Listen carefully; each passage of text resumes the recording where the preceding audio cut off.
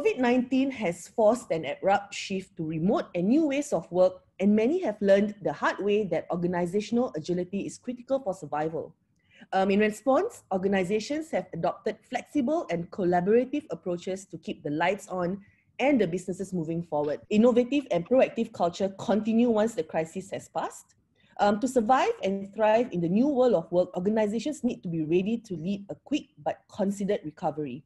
So we are joined here by the three of them to learn how each of their company is navigating the current hiring landscape, what this pandemic has taught them as a business, and how they are preparing their business and, most importantly, employees to emerge in a new world of work. Let's start with our three panelists. Hi everyone, I'm Alex. I'm the Business Development Manager at Trent. So Trent Global is a private education institute.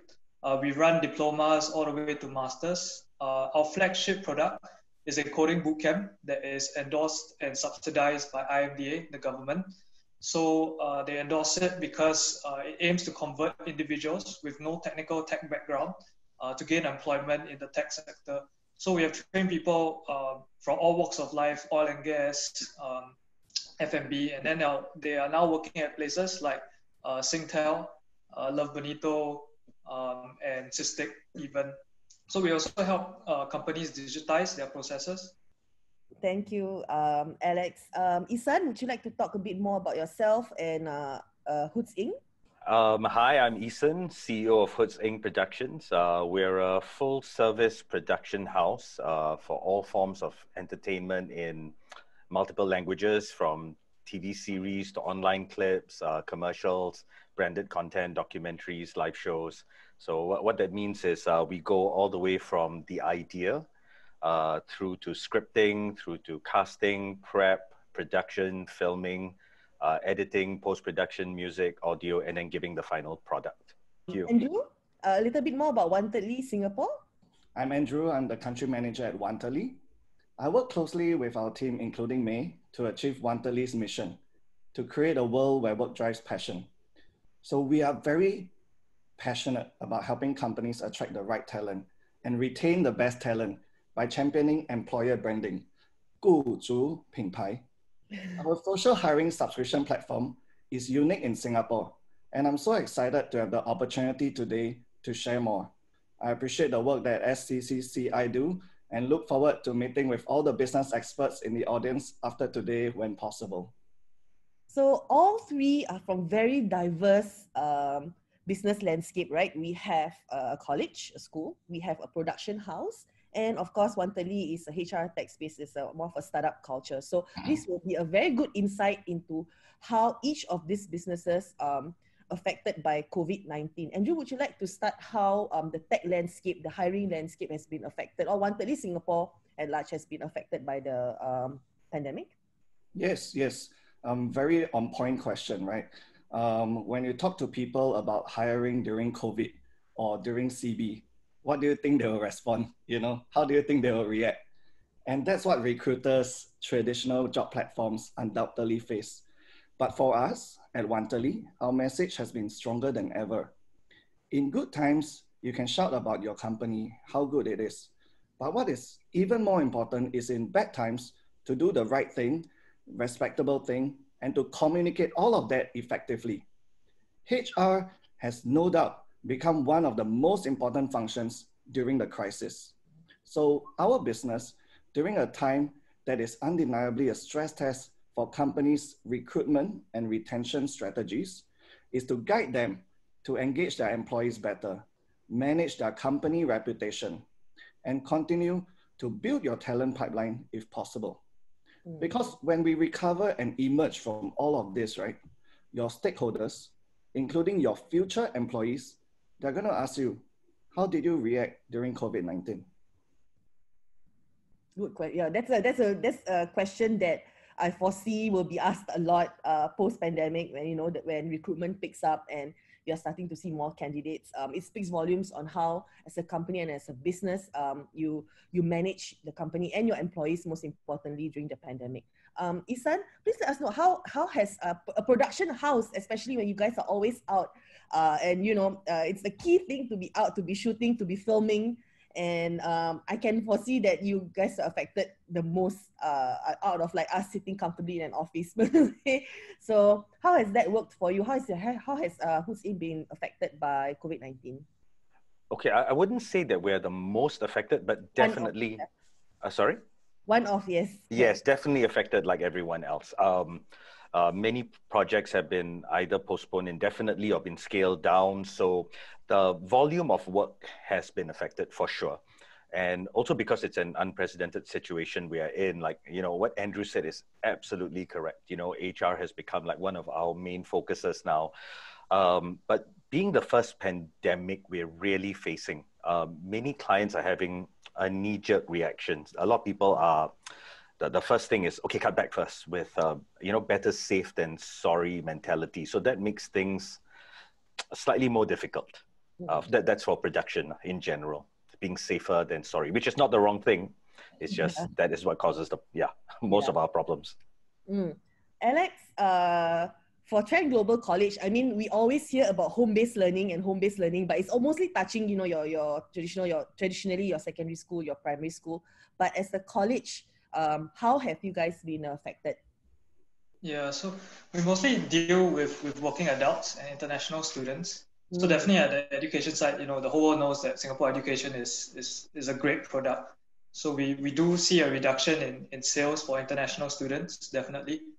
Even students who are working here, foreign students that are working here, and they want to convert into a student, that also like ICA does not allow as well. So that was a pain for us. So we do see a strong push by the government, however, to upskill. So that helps the education sector, with money coming from subsidies from the government.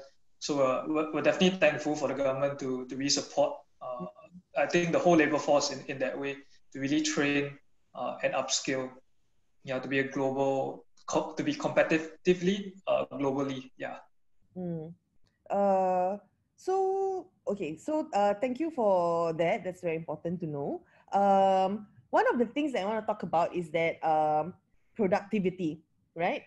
With all this, working from home, business happening, what are your thoughts on productivity matters more than sick time?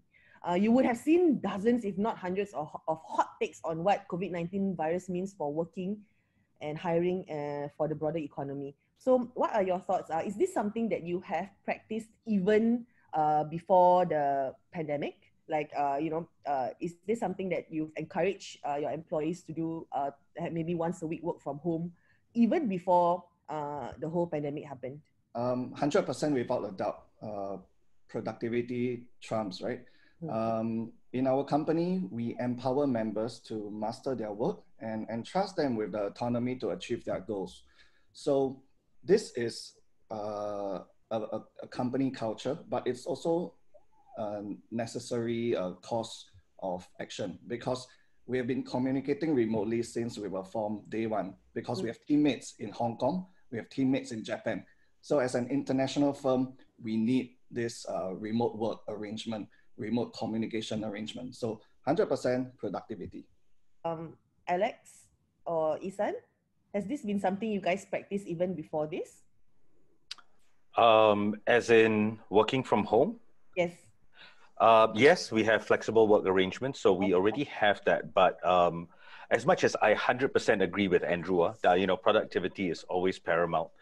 What we decided to do was we made a conscious effort not to make it about productivity just during this time.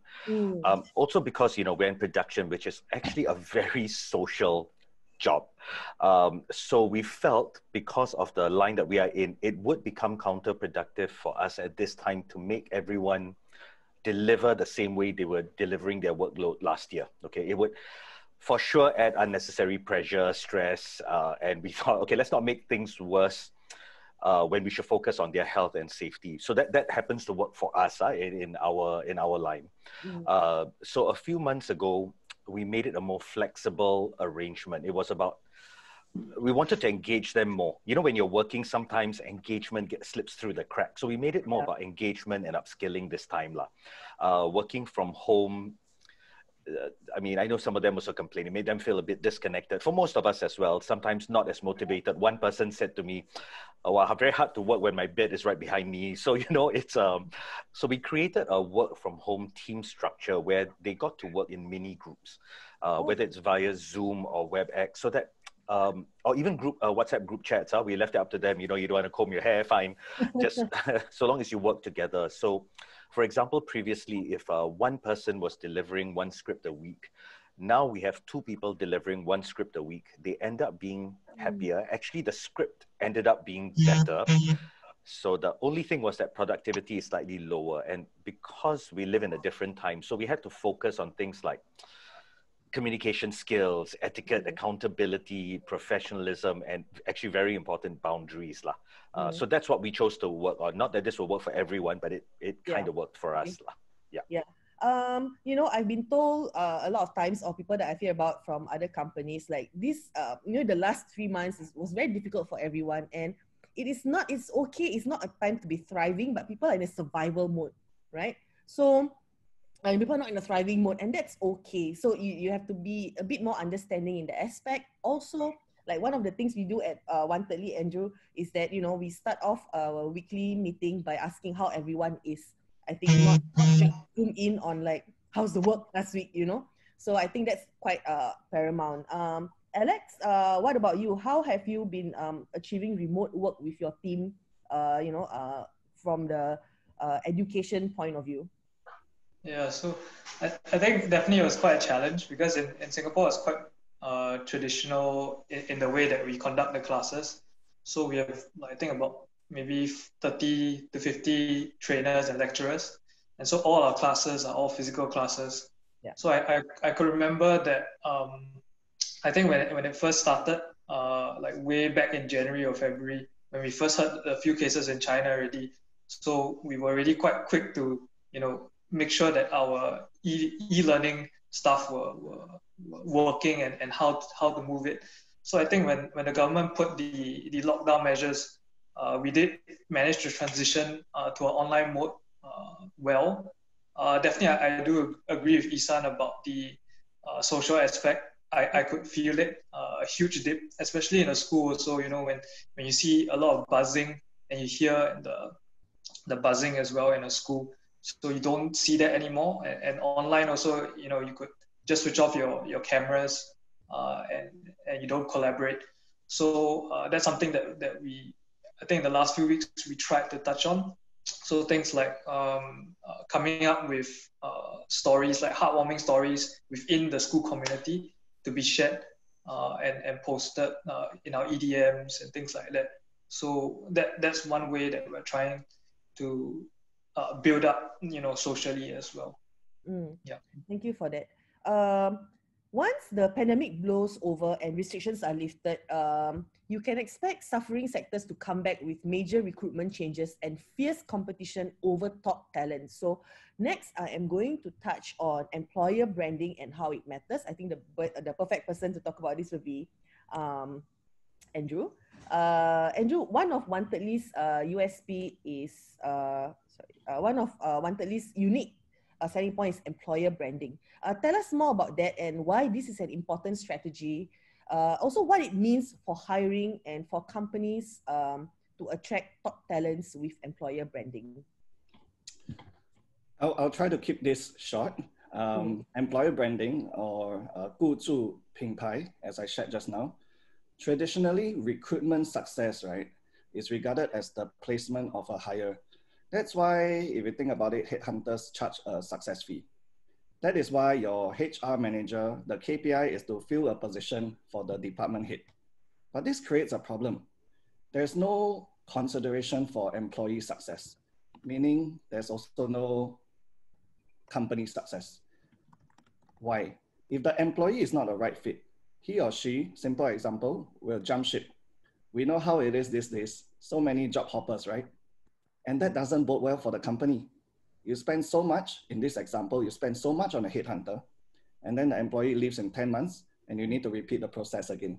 Not to mention all the training and onboarding that you invested in, right? So the solution, and this is where employer branding comes in, the solution is to achieve a right fit, a good match of shared purpose, shared values, expectations between the employer and the talents. And employer branding allows you to achieve all of this, to engage with the talent even before they join you, and for a long time after they have joined you. I will also say one more point about what Esan mentioned just now when he said knee-jerk, right? A successful hiring strategy allows you to proactively and consistently build your talent pipeline and to always target the right audience. Hiring, we agree, shouldn't be a knee-jerk reaction. In today's uncertain world, there's a need to hire talents that can transform our business for the future of work. And based on today's topic, example, workers who are able to thrive in a remote work environment. So this is something that companies need to pay attention to.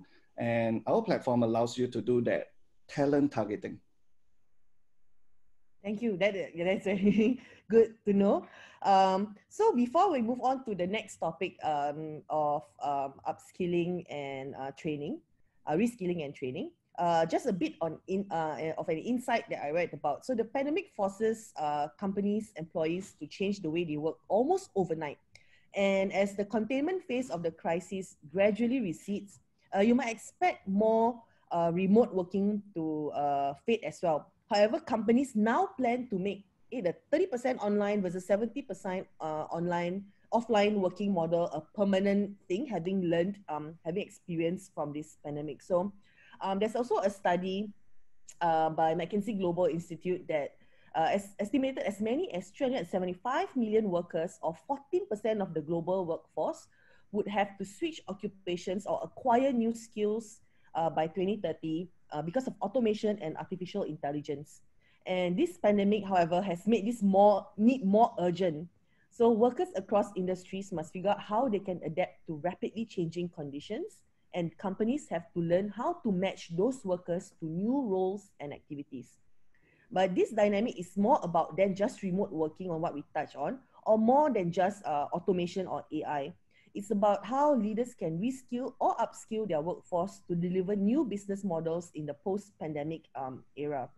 So to meet this challenge, companies should craft a talent strategy that develops employees' critical digital and cognitive capabilities, their social and emotional skills, and their adaptability and resilience. This is something that we touch a lot, especially in Singapore. So now is the time for companies to double down on their learning budgets and commit to reskilling, because in the long run, developing this muscle will also strengthen companies, for future disruptions should another pandemic happen. So with that, companies need the right people to navigate the new normal and best understand these new unique business challenges. What are some new skill sets or training in place you have planned for acquiring and engaging future talents? We definitely look for right fit in terms of values. Our company's values, or one of the values, is code wins arguments. Don't waste time in debating. Instead of debating for days whether a new idea is possible or what the best way to build something is, just try, just do and see what works. Another value we champion is get things done. We provide autonomy to each team, as I mentioned, and we trust that they will deliver. Similarly, they expect the management not to micromanage. Why I mention this is not just in the application and screening process, it's also during the onboarding and training. So you need to make sure that this message is delivered to your talent so that the right expectations are met. Also, we look for relevant experience and transferable skills for sure, right? Digital literacy, digital savviness is so important in this world today. So if we need somebody to do inside sales instead of traditional sales, I will interview him on his or her sales methods. If we need somebody who can manage our CRM, I will seek out for talents who have experience with Salesforce or HubSpot. And I guess finally, and this was cited by me, we look for the ability to learn, the courage to try. somebody who's flexible, who can show that they are flexible, they are dynamic, because these traits allow for a resilient worker who can handle changes, sudden changes, unforeseen changes, disruptions that our now new normal will bring. And these talents can be trained. We trust that they can learn. Because it's very interesting, because even I read that, even your GPs are doing remote video chat consultations instead of in-person consultations. And companies, like, even not just for employees, even it's a learning curve even for managers to figure out how to lead their teams virtually, how to maintain cohesion without the benefit of informal coffee chats, corridor chats, or face-to-face meeting. And a lot of the pandemic has also accelerated the trend towards e-commerce rather than your brick and mortar sales. So knowing how to learn for the sales team to shift up from physical meetings to managing customer relationship effectively in remote settings is key also. Esan, at Hoots Inc., what about you guys? You said productions are definitely affected. Are you planning to implement reskilling for your employees, perhaps like if you need more animators versus a regular editor, for example? Yeah, we actually put in place, because, training has always been a major part of our company, but we put in place 2 to 3 different training processes since March. DOSCA and Orange, we were still quite unclear. We weren't sure in Feb, is this long-term? Is this just a couple of months? But once we knew it was here to stay, we needed a long-term plan. So we put in place an on-the-job training plan where they could do it from home. And we also got an external trainer to train everyone in soft skills, which is crucial. I mean, both you and Andrew have mentioned it. Soft skills are needed no matter what happens, pre-COVID, during COVID, post-COVID. And no matter what job or industry you're in, that's the one thing that will keep you employed. Resilience, resourcefulness, care. So we did one on soft skills, and we just kickstarted a remote training plan, which started a few weeks ago, where we do cross-training. So, for example, writers are being trained to be assistant directors. Post-production people are being trained for production management. What happens is, this cross-training for production, what it does is it expands each person's skill sets. So they are able to move around within a production with ease. So if there's a crisis, they can move towards the more digital side. If there's no crisis, they can move actually into any area, since they are multi-skilled, and will never be caught off guard by crisis again, touch wood.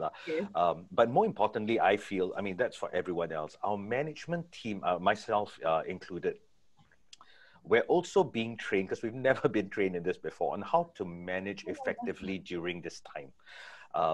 How we can value add to each person at Hoots Inc. and do it with empathy, So it's an all-round full company training, and that's something we've never had before.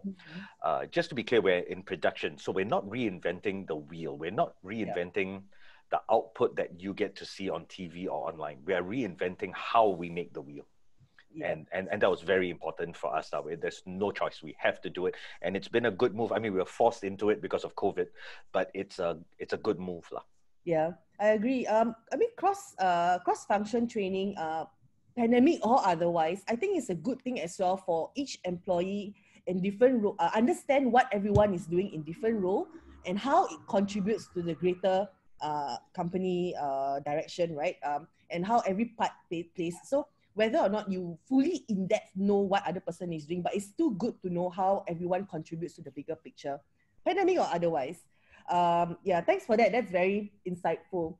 Alex, at Trent Global College, in fact, you guys were actively hiring even during peak circuit breaker. We're talking about April here, particularly for the role of a BIM lecturer.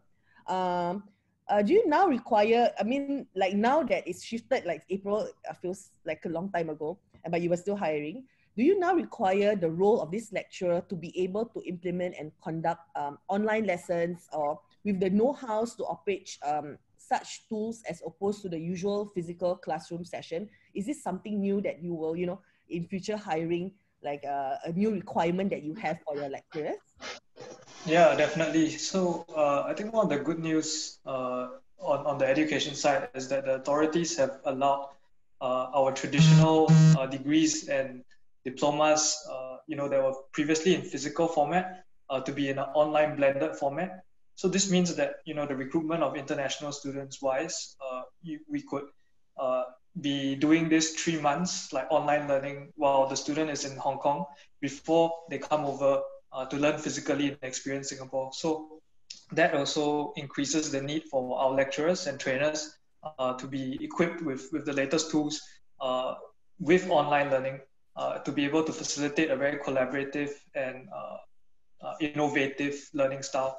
So the use of like Epic Pen on Zoom is really needed in order to like freehand draw the concepts and everything. And it's a free tool. So we trained our trainers in that. So that is great to know what you guys are doing for your employees, for yourself even, is very important. Now we talk a bit more about the companies themselves. To re-emerge from the uncertainty in a position of strength, businesses adaptation and evolution will be required. Sorry. Have you already started preparing your post-COVID recruitment strategies, or if perhaps you already have them in place for your business, having learned from the uncertainties in the last 6 months? One example is that maybe you look at your existing talent inventory. You know, you may, this is the sad nature of it, you may not need the same type of talent any longer, or you may be a retailer that previously hired high volume floor staff, but now have shifted, like I said, from brick and mortar to e-commerce. Then you now need more warehouse staff to facilitate this, for example. So, Andrew, let's start with Wantali. This is also very good for me to know. Have you already started preparing post-COVID recruitment strategies for ourselves, as well as how we help our businesses and the companies that are on the Wantali platform? Even though Wantali is a SaaS business, software as a service, and we have a startup culture, so all this meant that we were already embracing strategies like inside sales, inbound marketing. We already had flexible work arrangements in our co-working office space, right? But COVID-19 still brought with it enforced challenges. One very real example that happened before and during circuit breaker is two of our hires, they signed their employment contracts just before circuit breaker, literally 1 or 2 days before. And one of them, we got to meet at the office. You know, we had them visit us before as part of the interview. And the other, she could only interview virtually. The whole process was done virtually. And thereafter, when we, you know, welcomed them, all their onboarding, all done online. So for over 2 months, until well into phase 2, the whole team did not get to meet each other face to face before, because there were new members, right? This is something that we are prepared for moving forward. And I'll share that we place great emphasis on 3 pillars during the application and selection process. Wantedly always encourages our companies to adopt this wantedly visit approach, as opposed to a traditional one-directional, one-dimensional interview process. And this really stands in good stead for post-COVID talent management. Why? Wantedly visit suggests an office visit in place of an interview. But it's not just the physical criteria that is important, but rather the approach. Think of this visit as a casual interview, a more casual interview, and crucially, a two-way conversation where both parties get to learn about one another. If I may, it's like romance. In today's day and age, dating is much more welcome than jumping into a pre-arranged marriage. Am I right? So sure. This cannot take place physically. How do you visit virtually? The 3 pillars that I mentioned, we encourage companies to place emphasis on this when interviewing the candidate. First, show your work environment. And in a virtual world, that means explaining how the company is managing remote work. Second, introduce the team members. And this is so important because you literally spend majority of your waking hours with your colleagues. Finally, share or suggest the company culture, i.e. your mission, your values.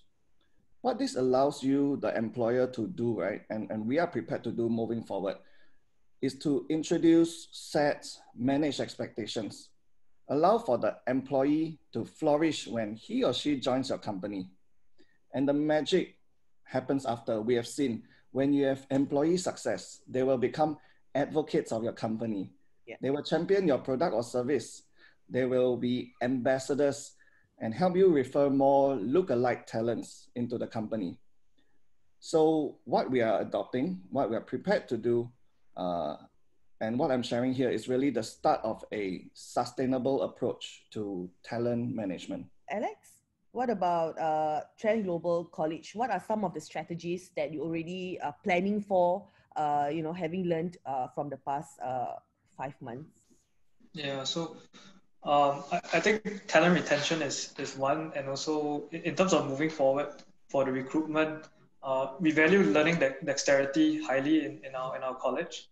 So you may not know everything, but if we point you in the right direction, you're able to go and unlearn what you have learned and then re-pick it up. So especially when every dollar that you spend, even in recruitment, is so important. You want to get the right talent. So I think a process that we have put in place after the initial first meetup virtually is also to do virtual and like virtual case studies, where we give our shortlisted candidates like 2 weeks on a business case, and then they go and do it, and then they come back. Of course, throughout that 2 weeks, they can ask us questions about it. But this really helps us to see the potential of the candidate, the thought process, and also like the caliber as well. So things like in terms of is he familiar with the latest Google algorithm on SEO and SEM, these kind of things, and we can really see that when he is doing the case study. Oh, but Esan, what about you guys? How are you preparing? You're also actively hiring on our platform, actually. So, how are you now? This is a hire, mid COVID. So, how are you guys taking these hires forward? And is there anything that you were looking for differently than you did before? And to be in line with your company strategies moving forward. Okay, so how we're hiring is not changing. We really like meeting Wantedly. It's been a year plus, and it's actually worked out well because you've also guided us through a better fit for whoever joins us, and for that we're eternally grateful. So in terms of how we're hiring, the strategy hasn't changed very much, but in terms of retention and new hires, okay, so firstly, we've been working towards a new, somewhat crisis-proof venture, which we hope to launch within the next few months. It's PNC for now, but hopefully we'll have good news to share soon. And on that note, that's why we're keeping the hiring process open, because we will require a far more diverse talent pool once that project takes off. Mm-hmm. So secondly, what we did was we went through our existing team, our strengths, what areas we are lacking. Already, as I mentioned, some roles have been combined into one role. Some roles have been changed slightly to incorporate other duties. And this is long-term. This is not just for the COVID, and all this is in consultation with each staff, because, as you know, people do their best work when it's something they're passionate about or something where they feel they can grow professionally or personally. So we've done this in consultation for what are the key strengths we have. And because of that, and because of our core team shifts, we found areas that we are lacking. Right. And those are the roles that we're actively looking for over the next few months. For these candidates, we'll be using the upcoming project as the launch pad for exciting them with these with these new roles. And these are new post-COVID, or could still be in the middle of COVID. Who knows?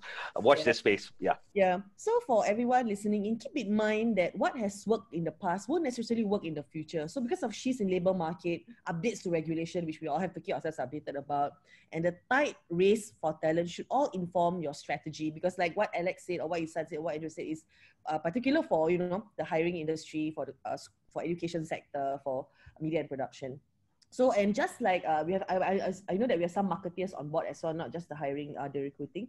So just like marketeers, recruiting teams need to pivot their strategy, your strategy based on your current audience's needs. So, what Esan is doing, and the need for, lecturers to now employ remote learning techniques. So employers like yourselves should start thinking about how you can target different talent segments to align with a new business strategy.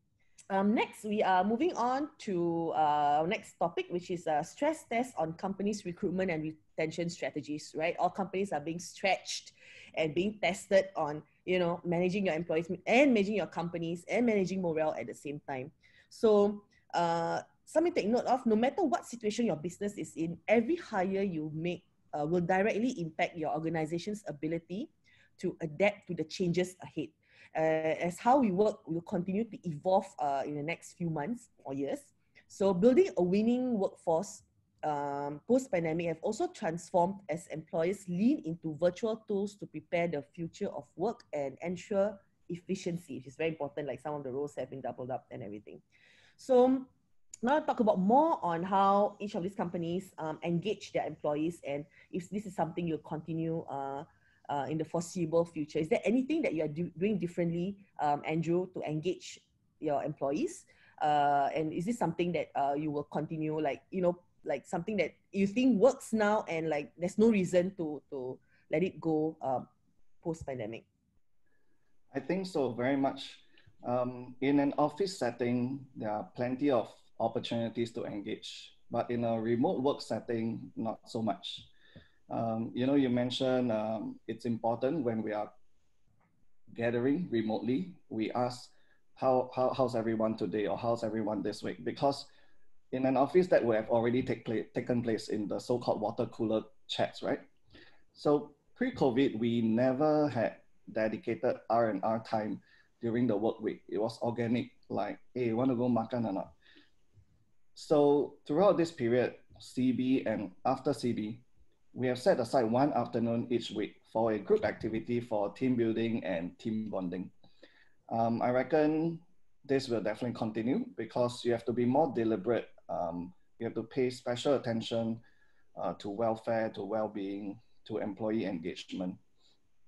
So I really want to say this at this point as well. When there's enforced work from home rather than a flexible remote arrangement, right? Things are different. Yeah.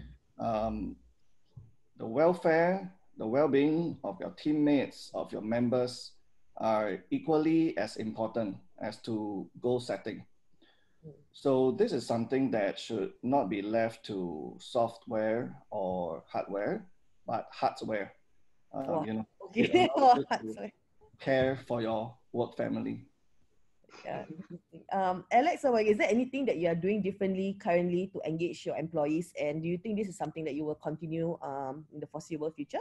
Yeah, I mean, I agree with Andrew. Definitely what he says, like, you know, warms the cockles of my heart. But I do agree with him about employee engagement. I think you know, to not see your staff as a resource, and definitely, you know, your team can definitely feel, you know, as a boss, like what culture you set. So I think we have been quite intentional on the management team side to really to make sure that during this time that their goals, so their career goals, how the company can help them individually progress, you know, long term as a career. And even, you know, if let's say they're stagnating, you know, like switch up the job scope to help them flourish. So I think to be very intentional about that. That's something that this COVID period has taught us and will continue to do.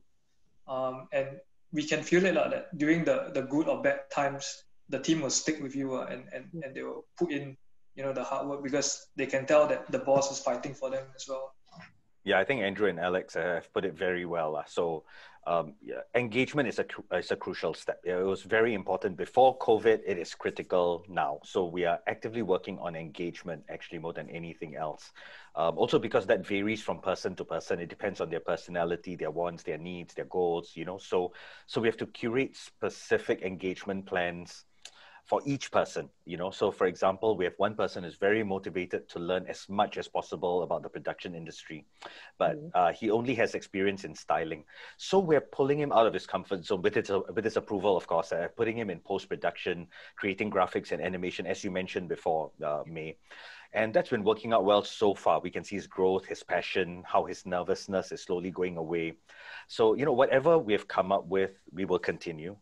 Including more training in production-related areas, but it is a fluid and flexible plan that we have to change as and when required, depending on state of the crisis, and as well as the individual. You know, seriously, we have a wide, as we say here, we have a really mixed bag of nuts working at Hood. So each person, nobody is similar. One person is never similar to another person. So we have to do this individually.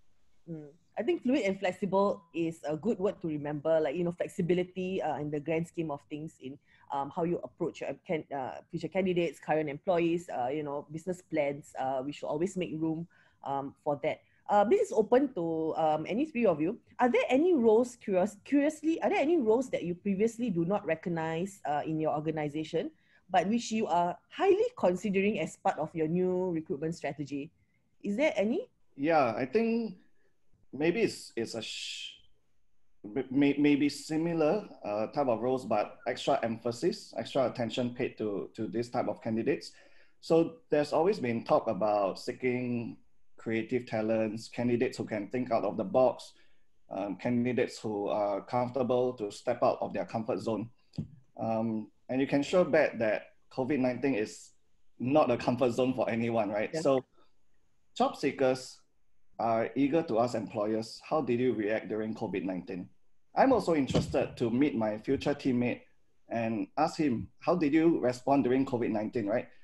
Did you display, you have done something outstanding for yourself during COVID-19 through your continued job search, through your professional development, through your personal discovery, and also goodwill for others in greater need. Someone who can show all these aspects, I believe will have the aptitude to help Wantali achieve our mission. I would like to just share some key considerations before we move and say goodbye. Because of the of the continued economic challenges and influx of new talent in the marketplace, employers will have more leverage and salary expectations, and offers will likely change. So employers should take a total rewards approach when offering entry-level candidates a position, because while salary is important, at this current moment, candidates also value stability more than ever right now. Next point I would like to say is diversity and inclusion. Employers can inspire change in the workforce by displaying inclusivity on their career side or removing gender bias in job descriptions. You can apply technology to help remove unknown bias and empowering employees who exemplify inclusivity and a welcoming culture. Third, over the past few years, employers have been reporting a tech talent shortage, which impacts a long-term business success. These skills are in demand and answering the calls with more graduating with tech degrees year over year. So this is good news for employers, especially with such a need for technology today to improve your current IT operation. So one example is just ensure your career site is dynamic and mobile friendly, and pivot event strategies that enable you to host virtual career fairs. This has been proven, this is going to be even more vital going forward. And lastly, as unemployment rates increase and more businesses struggle, that optimism felt at the beginning of the year is quickly diminishing. So to navigate this new reality, many businesses have found a way to embrace remote work, and we need to do the same with embracing virtual recruiting and hiring.